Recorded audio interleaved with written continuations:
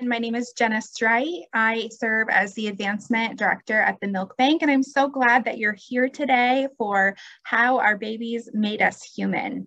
We're going to go ahead and get started. I want to share a little bit about the Milk Bank before we jump in. If you are not familiar with the Milk Bank, I'm so glad that you're here because hopefully you'll walk away knowing a little bit more.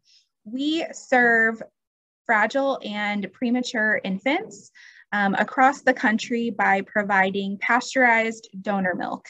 And we only do this because we have the generous donations from milk donors across the country. And we're just so incredibly grateful for the wonderful community of individuals who provide donor milk and make it possible to save infant lives.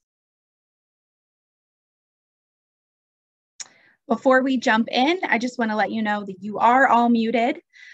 Your cameras are not on, but we do highly encourage you to share your questions along the way. We'll be checking in later in the presentation with Dr. Veile and getting your questions answered. So please submit them as you think of them.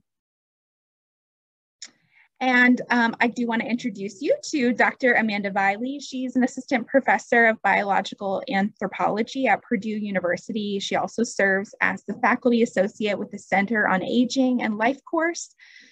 She serves as an executive board member for Ingestive Behavior Research Center. And finally, as the director of the Laboratory for Behavior, Autogeny, and Reproduction. I love the acronym there. Without further ado, I will turn it over to Dr. Veile. Thank you so much. We're so glad you're here.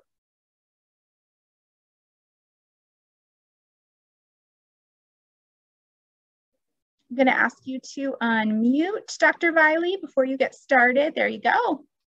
Okay. Can you see my screen? Can you see my lamprey? Yes, we can. Okay. So I want to start by thanking you for coming and for that introduction. I'm very excited to be here. I'm a middle-aged white woman wearing a purple turtleneck. I'm sitting in my office at Purdue University, but the background is blurred.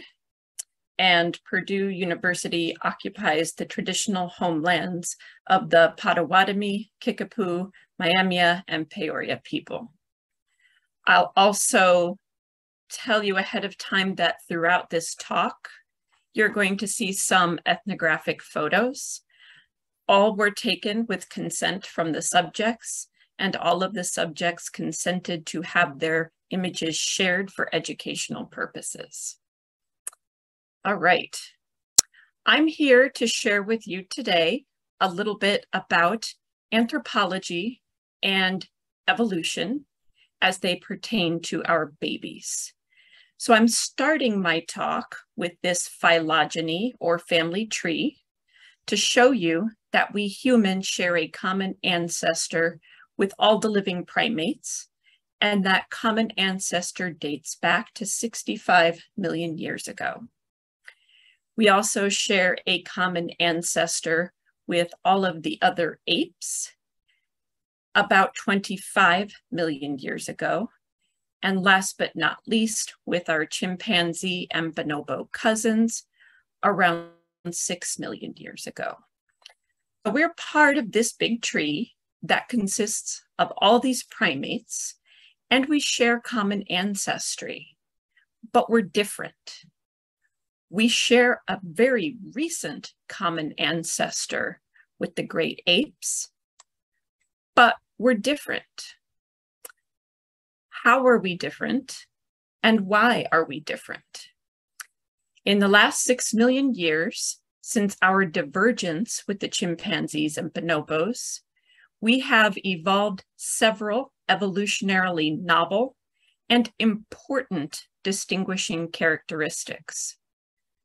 Perhaps 3 of the most significant novel traits that make us human are our large, complex, and energetically costly brains, our ability and tendency to walk on our hind legs, and the fact that we have really high fertility, lots of babies for a large-bodied mammalian species.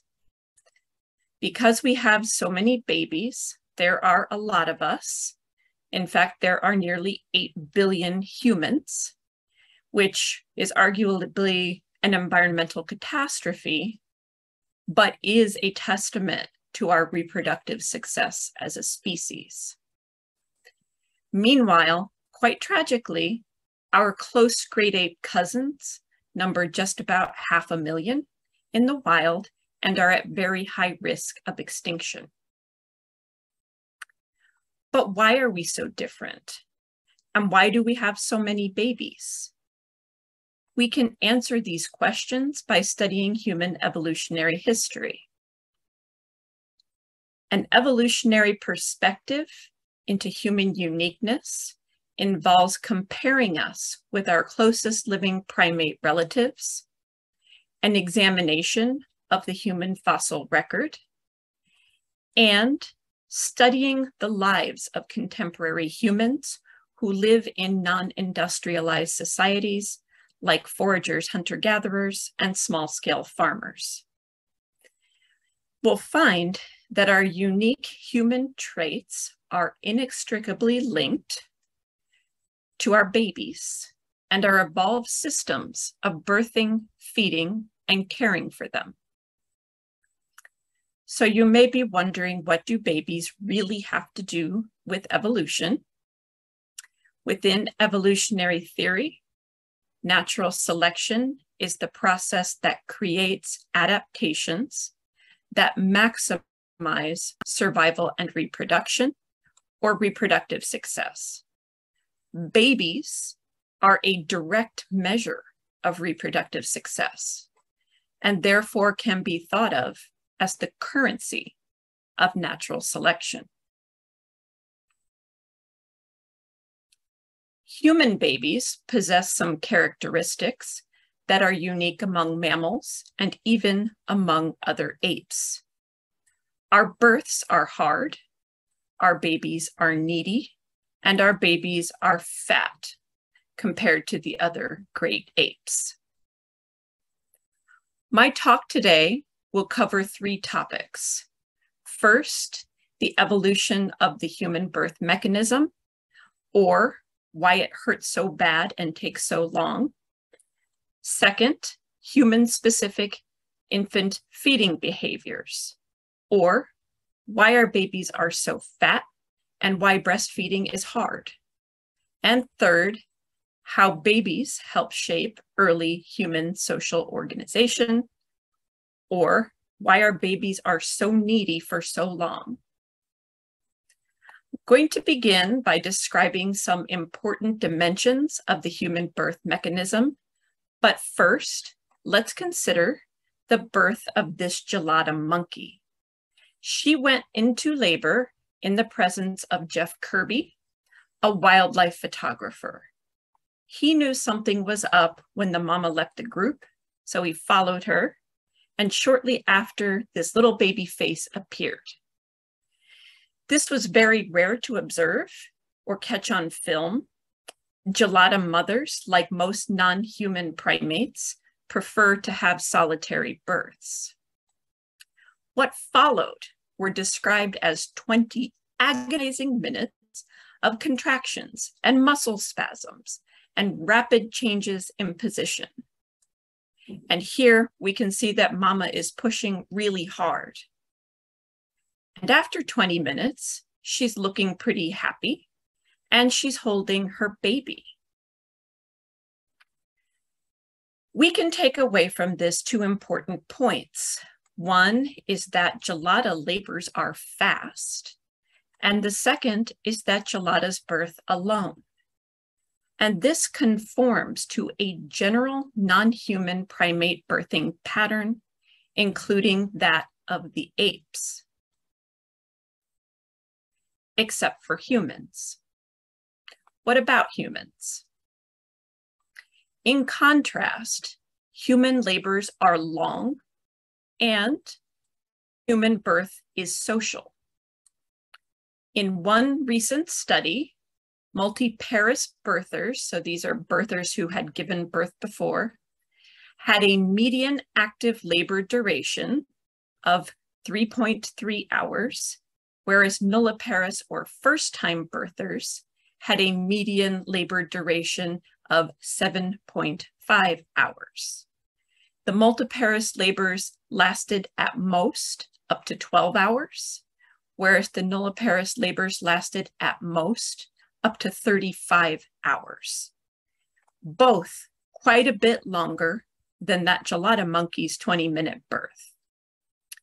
Importantly, these findings come from a large data set of spontaneous vaginal births with minimal medical interventions and no interventions designed to hasten the labor process. For humans, birth is also a social activity. Unlike non-human primates, human mothers actively seek assistance in childbirth. Virtually all women in all societies seek assistance at delivery from relatives, midwives, or obstetricians.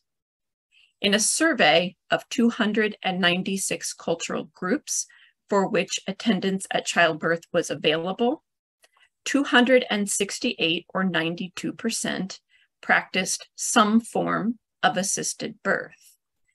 The remaining 8% non-assisted birth was documented, but nearly always under specific and often exceptional circumstances. In this ancient Greek relief on the right, a woman is shown squatting on a birth stool with arms around helpers on each side while the midwife catches the baby below. And here are some artistic renderings of assisted human birth in historical and contemporary context. From early 19th century France in the upper right, 19th century United States in the lower left, a drawing by Drew Starr. In historical and contemporary Yucatan, Mexico in the upper right, a drawing by Michelle Jones. And of course, there's been an increasing tendency toward medicalized births and rising cesarean delivery rates in most parts of the world in the 20th and 21st centuries, which is depicted artistically in the lower right image. But why is human birth so long, and why is assistance needed? Why don't we have fast and solitary births like Natasha, this chimpanzee at Ngamba Island Chimpanzee Sanctuary in Uganda? Evolutionary anthropologists have long attributed these phenomenon to conflicting biomechanical pressures of being a biped, walking on two legs, who births big brain babies in what is known as the obstetric dilemma hypothesis. Here, we have an image comparing a chimpanzee pelvis on the left to a human pelvis on the right. And you can see that the pelvis of the quadrupedal chimpanzee is long and narrow, and the inlet, which is where the baby will drop into the pelvis at birth, is oriented in the same direction as the outlet where the baby goes out. This essentially creates a chute for a newborn to pass through.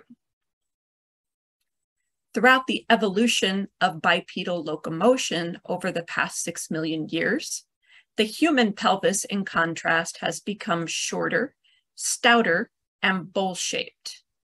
This shape stabilizes bipedal locomotion, and the flaring ilium or hip bones provide extra space for muscle attachment of the abductors, which run down the outside of our thighs and help us stay upright. Chimpanzees don't have these, so while they can walk bipedally for short distances, they're not very good at it. An additional consequence of bipedal locomotion and changes in pelvic shape are that the human pelvic inlet, we're looking down at the pelvis from the top, and the human pelvic outlet do not line up, looking from the bottom. So the infant head has to pass through the inlet, then twist the head and the shoulders to reorient in order to exit through the outlet in what is known as rotational birth.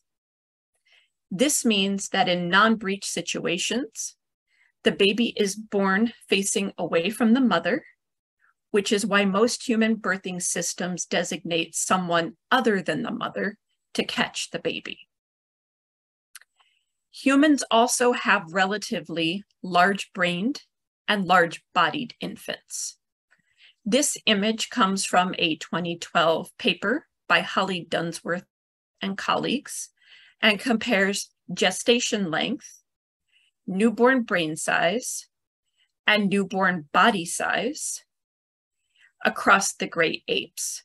From the top to bottom, we have Pongo, which are the orangutans, gorilla, which are the gorillas, Pan, which are the chimpanzees, and of course, Homo sapiens or humans. This plot is showing us standard residuals or z-scores, which is where each species average lies on a regression line for primates while controlling for maternal body size. This will make more sense in a second. This line shows the mean for primates, 0.0. So a positive number means the trait is longer or bigger than you would expect for a primate that body size, and a negative number means the trait is shorter or smaller than you would expect for a primate that body size. For now, I just want you to pay attention to these two measures. Those positive numbers mean that Homo or humans have bigger brained, bigger bodied newborns than one would expect for a primate of comparable body size. Specifically, they're about 1 and 1.3 z-scores bigger. And they definitely diverge from the other apes in these newborn characteristics. So, the combination of a broad, stout pelvis and a large-brained newborn means that humans birth larger-brained babies relative to the size of the pelvic outlet compared to our great ape cousins. We're not the only mammal to have such a tight fit, but we are the only ape. And this is to some extent driven by our evolutionary legacy of bipedalism. This is the obstetric dilemma hypothesis and an argument for why humans evolved assisted birth. Now, there have been a number of challenges to the obstetric dilemma hypothesis in recent years, mostly arguing that modern environments may exacerbate childbirth difficulties, and that birth is more constrained by maternal metabolism than it is by pelvic shape and size. These are fantastic papers and compelling arguments that are not always mutually exclusive with the obstetric dilemma. It does seem from the archaeological record that obstetric death rates were fairly high for women in ancient foraging societies. In the study of South African foragers from roughly 10,000 to 300 years ago, the risk of death from age 18 to 24 years, the early reproductive period, was twice as high for women as it was for men. And while it's challenging to assign cause of death in archaeological samples, the authors failed to identify any other potential risk to life apart from childbirth that would be specific to young adult females in this population. Furthermore, while maternal death rates vary across contemporary foraging societies, women like these Venezuelan Pume savanna foragers do report high childbirth complication rates, suggesting that we humans, with our broad, twisty pelvis and our big-brained babies, experience extra challenges with childbirth that can be alleviated with the help of others. And this led Karen Rosenberg and myself to conclude that humans are a cooperative species.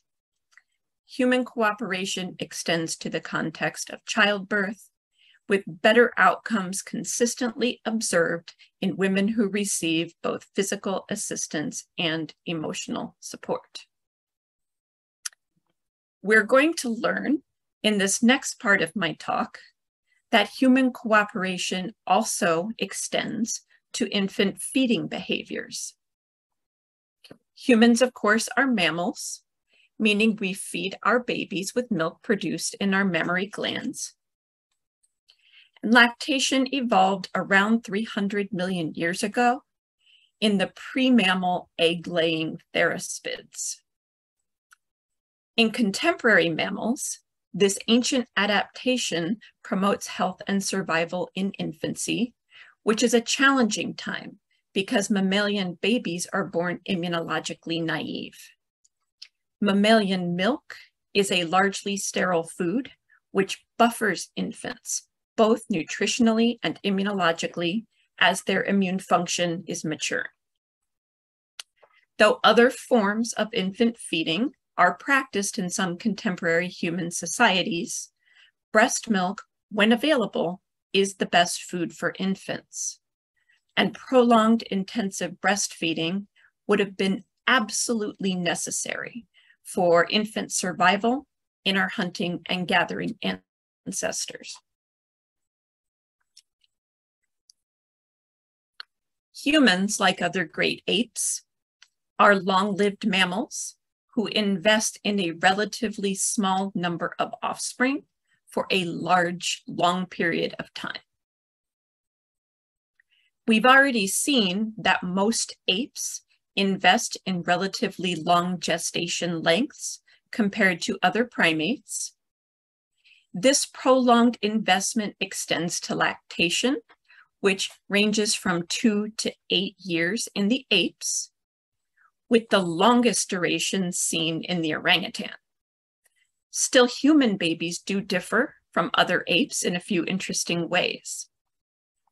For example, human babies are fat. Just compare this adorable scrawny baby gorilla to this adorable chubby baby human. These species-level differences in fat deposition patterning begin while the babies are in utero. Here, you can see that human newborns have about 15% body fat at birth. And while there are no other apes on this chart, the only other primate, the baboon, a monkey, has a newborn with about 3% body fat. This falls in line with the body fat percentage of our baby gorilla. The closest runners up to humans are the guinea pig and the harp seal, each with about 10% body fat at birth. You may be wondering, what a human, a guinea pig, and a harp seal share in common? It turns out that prenatal fat deposition seems to be an evolved mammalian strategy to prepare for nutritional disruptions in the early postnatal period. Now, of course, all placental mammals experience the abrupt cessation of placental nutrition when they're born. The placenta is usually quickly replaced by the teat and its milk as a source of maternally derived nutrition and immune support in mammals. However, harp seal babies only consume mother's milk for a week. Then they are weaned and they have to fast for a month or more. So they lay down copious amounts of fat prenatally and in the first postnatal week of life while consuming their mother's nutrient-dense milk, and these fatty layers buffer them from malnutrition throughout the period of fasting. Guinea pig babies are also born with 10% body fat, which seems to support them post-birth when they become undernourished for several weird reasons. First, the energy content of guinea pig breast milks is really low. Second, mothers only have 2 teats, but may care for up to 5 pups at a time. And third, guinea pig pups begin to consume solid food almost immediately after they're born, which exposes them to environmental microbes that may be the source of infection. So they need to have extra fat to offset the risk of infection-induced weight loss in the early postnatal period. But what about humans? Why would human infants experience a postnatal nutritional disruption? Numerous reports of wild and captive monkeys and apes suggest that lactation is not purely innate, but requires some learning. For example, first-time primate mothers and those who had limited opportunities for social learning seem to struggle the most with establishing lactation. But even in the absence of these factors, it often takes time for a mother-infant dyad to get the hang of nursing. This very recent paper by Batescu et al. Summarizes lactation complications in wild chimpanzees nicely. Chimpanzee infants take time to nurse efficiently. Newborns may need longer and more frequent nipple contacts than older infants to obtain enough milk. Indeed, newborns often took time to latch and sometimes had difficulty remaining latched. Mothers may also have needed time to adjust, as newborns usually required extensive physical support to stay higher on the chest, which aided in latching. Establishing lactation may be even harder for the human newborn. According to evolutionary psychologist Anthony Volk, human breastfeeding challenges are exacerbated for 3 non-mutually exclusive reasons. First, humans are uniquely altricial or underdeveloped at birth. Second, human women have uniquely large breasts. And third, humans have unique big brains and extensive capacity for social learning. Human babies, despite their high percentage of body fat, are born skeletally and neurologically altricial or highly dependent, because their brain is only 27% developed at birth. This is fairly underdeveloped compared to a chimpanzee baby, whose brain is 36 to 40% developed at birth, and a macaque monkey, whose brain is 70% developed at birth. So our babies are born unable to lift their heads and spend on average at least a year in a nearly incapacitated state, whereas chimpanzee babies begin to walk independently between 4 and 6 months. Therefore, altricial human infants depend on their parents much more than other primates. Human altriciality is likely to contribute to latching and other breastfeeding problems that are even more pronounced than they are in other primates. And this may be further exacerbated by the fact that humans have exceptionally large breasts, especially when they engorge as the milk comes in. While any evolved function of large and permanent human breasts remain debated, we can see that this much less fleshy chimpanzee breast provides a much easier target for a newborn to suckle. Volk's final suggestion regarding human postnatal breastfeeding challenges is that As a slow-growing, large-brained social mammal, we are exceptionally dependent on social learning, and breastfeeding is no exception.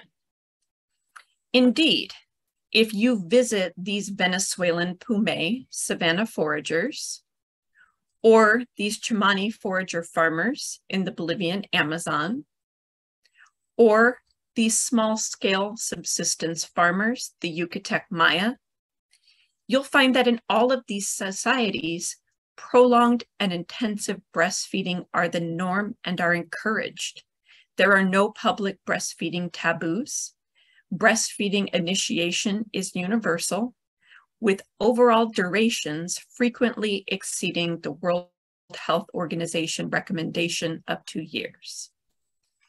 In contrast, for many parents in industrialized and westernized societies, there is little support for breastfeeding and few opportunities for social learning, though parents often have to turn to specialized consultants or the internet when problems arise. For mothers in the United States, Canada, and New Zealand, breastfeeding problems are a major predictor of early weaning. In the non-industrialized societies, we see a very different learning pattern. I've studied breastfeeding in the Pume, Chimani, and the Maya, but especially the Maya. And my work has shown that Maya women do experience breastfeeding problems, but they rely on social support and long-standing cultural practices to alleviate them. Maya women in the community where I've worked most breastfeed for a median of 30 months. And accordingly, Volk concludes in his 2009 paper that regardless of the fundamental source of human breastfeeding difficulties, our ancestors found a stable and effective solution by reliably living in large groups that promoted alloparental care of breastfeeding mothers through direct, informational, and socio-emotional support. Alloparental care refers to direct and indirect infant and child care that comes from sources other than the biological parents and turns out to be another important ancient human strategy to maximize the survival of our hard-to-birth, fat, and needy babies. So we've now seen that the 3 species that give birth to the fattest newborns share the need to mobilize and use fat as a buffer against undernutrition after birth. In humans, this is largely thanks to our needy babies and large breasts and brains. This is likely to account for our evolved strategy of prenatal fat deposition. But what happens to our fat newborns next? What happens once lactation is established?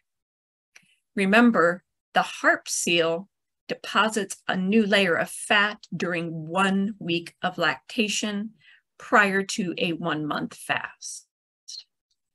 Human babies in 113 non-industrialized societies for which data are available are going to be breastfed exclusively for 4 to 5 months and weaned around 29 months of age, in a feeding pattern that probably resembles the human norm for most of the evolutionary history of our species.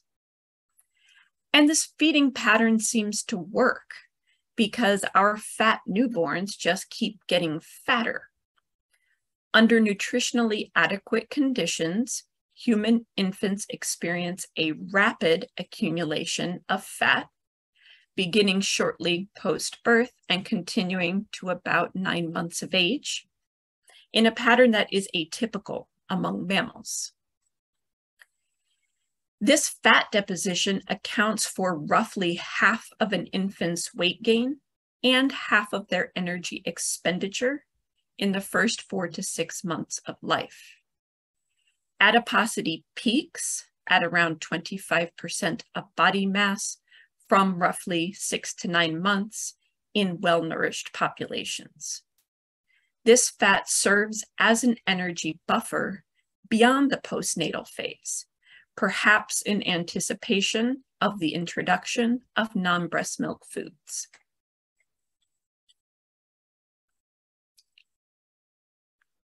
Across mammalian species, lactation patterns will to some extent conform to this generalized model. Here we have child age on the x-axis and daily caloric intake on the y-axis. And we start with a period of exclusive suckling of milk in which infants grow and maternal milk production increases, until infant energetic requirements start to exceed what is available in maternal breast milk. So there's usually a brief transitional period in which infants are still suckling, but also consuming non-breast milk foods. Long-lived species like baboons and chimpanzees also have a fairly long transitional feeding stage.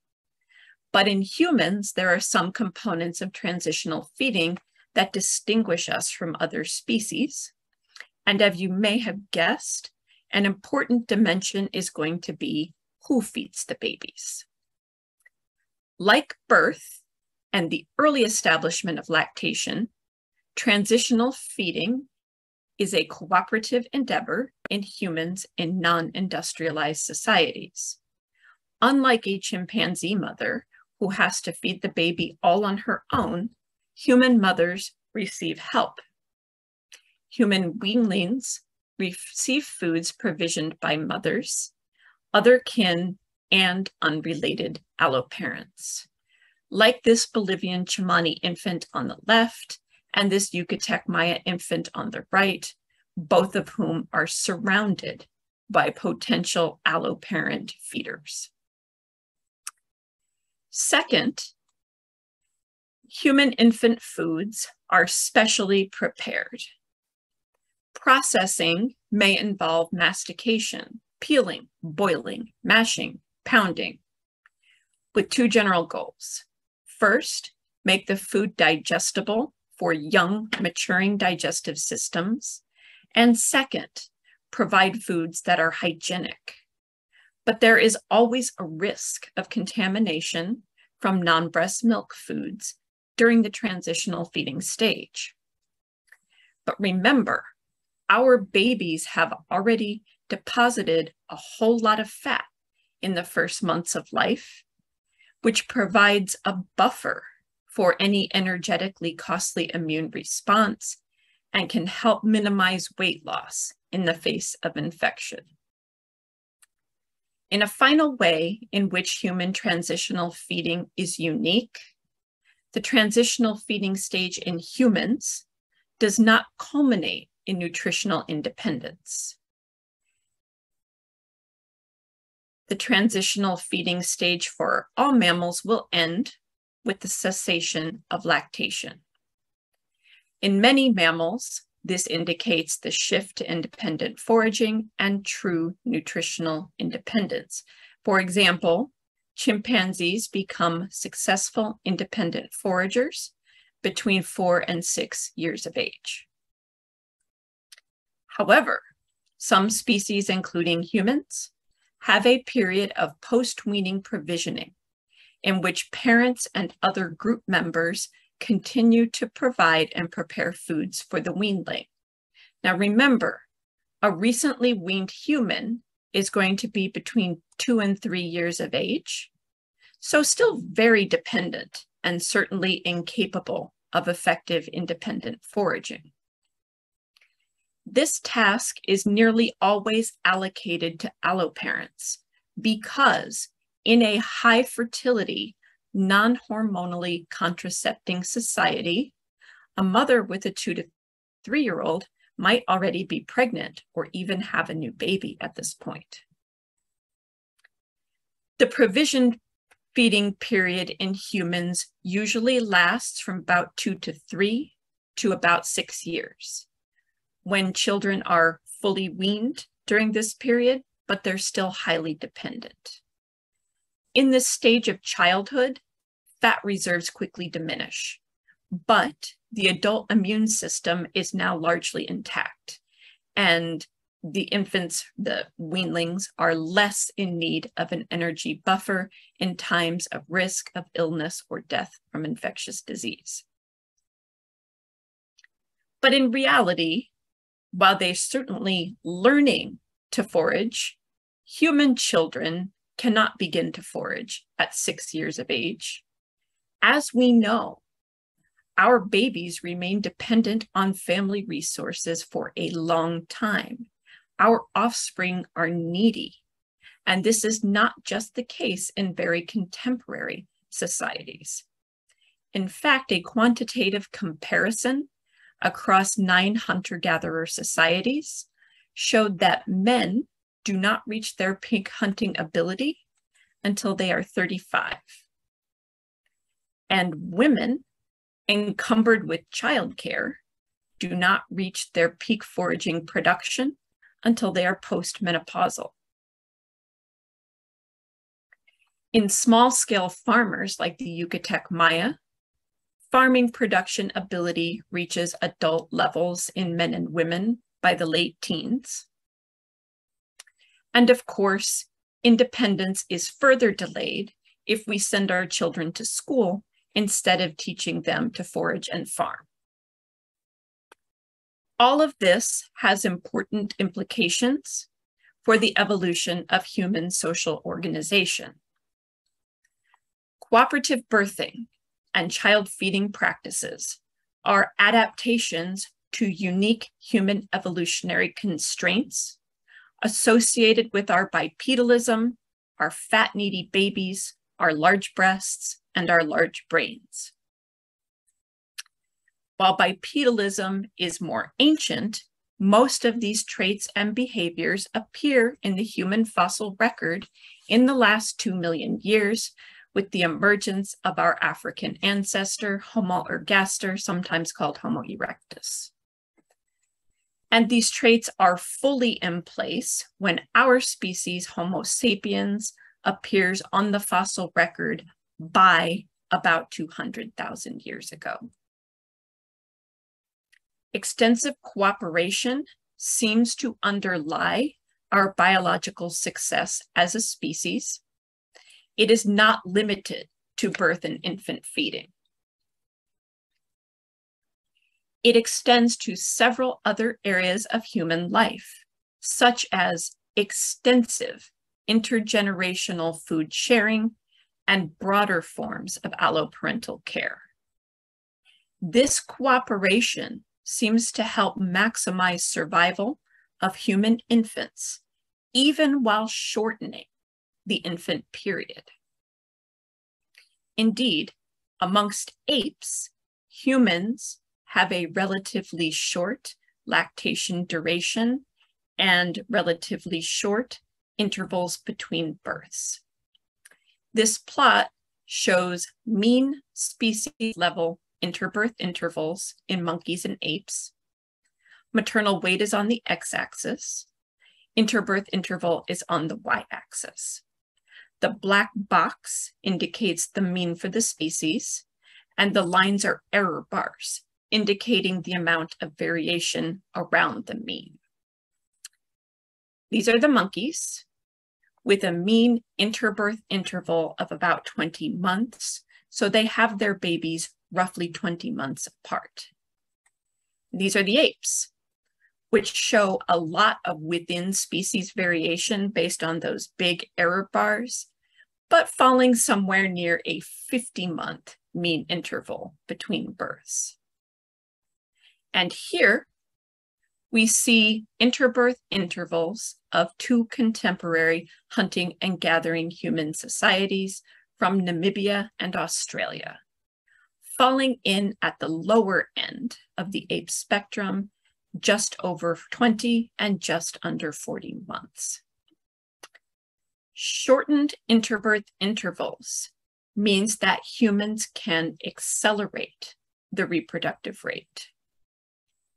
through food sharing and alloparental support, human fertility can be increased by subsidizing reproductive aged women with food and by helping care for their weanlings.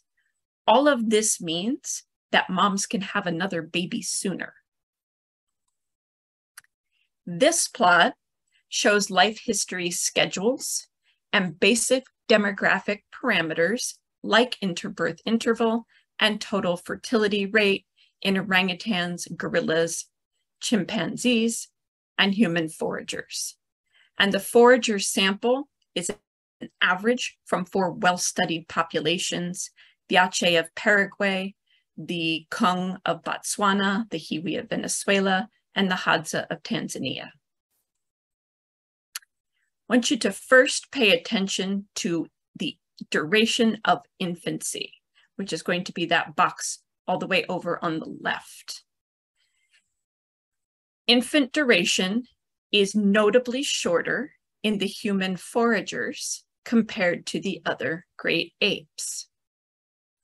Furthermore, the period of post-weaning human provisioning that I previously described, 2 to 6 years of age, is here called childhood and only exists in the humans.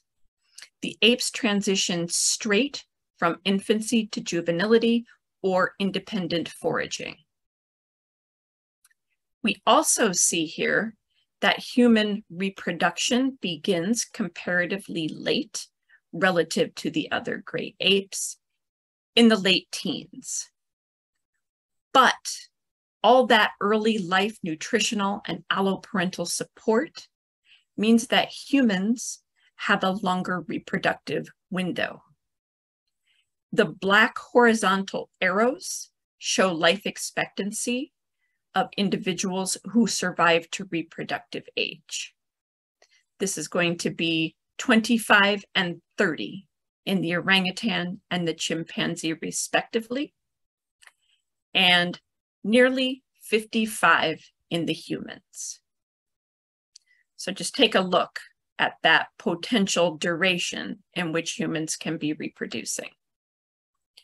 And then we see that while humans are still reproducing, the other great apes are going to be not alive anymore. They die at much younger ages. This means that despite starting late, humans have longer reproductive lifespans, as I just showed. And because of our short infancies, we have more closely spaced births. What this means is that human foragers have, on average, 6 children across the life course, which is a lot for a large-bodied mammal. The chimpanzee only has 2, the gorilla only has 3, and the the orangutan shows no data, but their fertility is often going to be lower than 1. This human tendency towards shorter human infancy has been evolving for 3 million years, beginning with Australopithecus, arguably a human ancestor, who shows a long infant period and no childhood like the apes. We don't see the insertion of the childhood phase until the appearance of the genus Homo.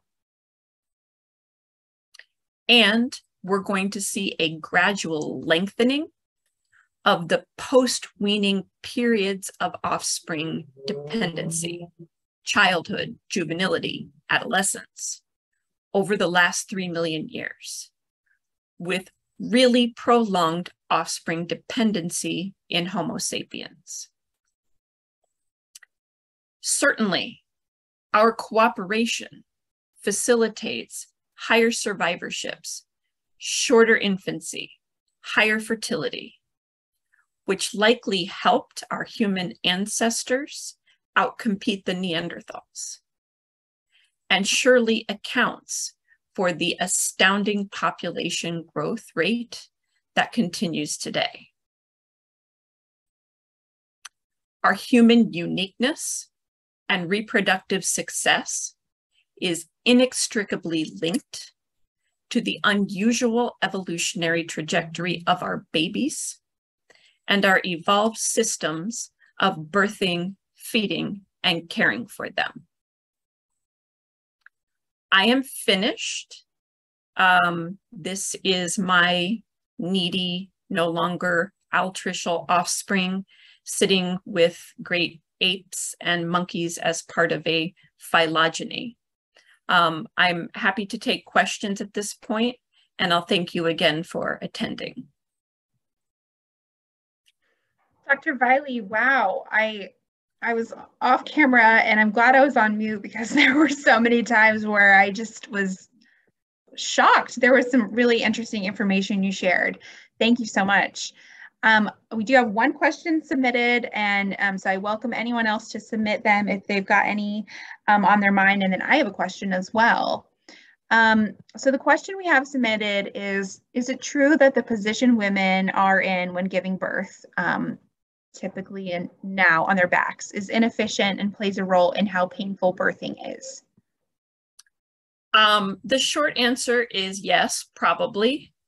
It is true that in most cultures, in non-medicalized settings, birth is in some kind of vertical form, whether it's squatting or in a hammock or using some kind of chair or using some kind of a rope.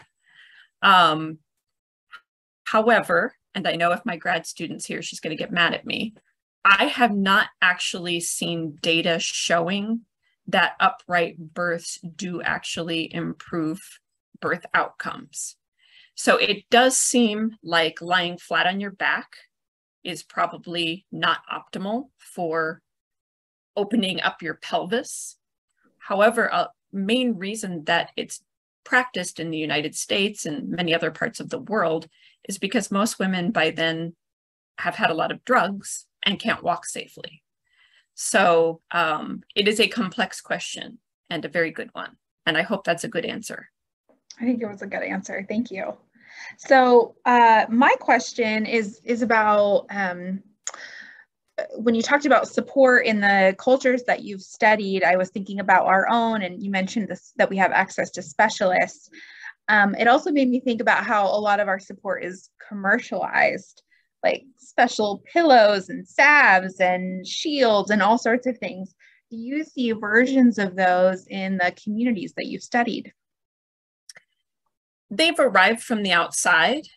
I wouldn't say that I see them within the communities. There are certainly things that people do to alleviate breastfeeding complications, but the information is widely shared, not for any kind of, financial benefit, and the resources are widely shared. But all of these societies have had some exposure to varying extents to outside influences.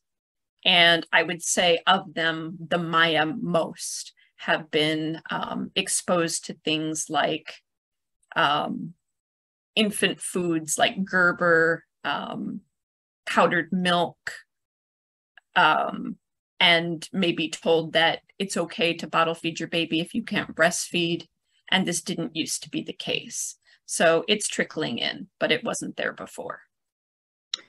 That kind of leads me to a second question about milk sharing in the communities that you've studied. The role of the milk bank certainly serves as a way to share milk safely with families. So what does that look like in the communities you studied? So in the communities where I study, it happens, but it is not a widespread practice. So generally it happens, for example, if mother has to be away, if mother is sick. There's actually been cases where the mother's been hospitalized and someone else, her mother, her daughter, her sister, is also lactating and will nurse the baby. However, like I said, it's just a once in a while kind of thing. And people don't have particularly strong feelings about it. They don't think, oh, you should do this, or, oh, you shouldn't do this. It just, it makes sense to do it sometimes. Yeah. There is a society in the Central African Republic called the FA that are very well known for really extensive allo nursing. And I'm happy to send you papers on this. So they pretty much from the day the baby's born, they start passing the baby around and all the lactating women nurse them. So that's an interesting case, but I wouldn't say it's the norm. Interesting. We have one more question submitted. It's kind of a big one, but what predictions do you have for future humans? I think we're going to keep having lots of babies. And hopefully, you know, with our technology, we can come up with ways to manage this population growth and to make sure that resources are fairly distributed so that everyone can kind of reap the benefits of our big brains and our cooperative behaviors that have allowed us to become so technologically savvy and create such wonderful things. I think that was a great answer for a very big question. Yeah, I'm happy to discuss that one more outside of this.